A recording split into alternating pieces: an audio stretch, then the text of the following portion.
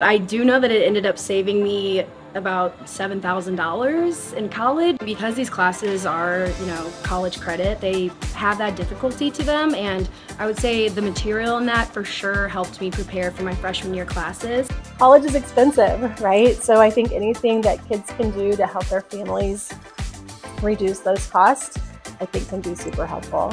It's not just about earning the credit. I think it's also it's great for our kids to be in these college level classes while they're in high school. Students benefit from taking AP dual credit honors courses, not only because they can earn college credit potentially, but because some colleges, especially schools that take a really holistic look at a student's application, are going to give credit to them, so to speak, for taking that more rigorous course load. Lots of my friends that didn't have the same opportunity, that came from different schools, were not jealous, but they definitely wish that they had the same opportunity presented to them. So I'm pretty grateful that I had that. We do a lot of things really well, right, here at Webster, and I think this is just another example of an opportunity that our kids have that other students in other places don't have.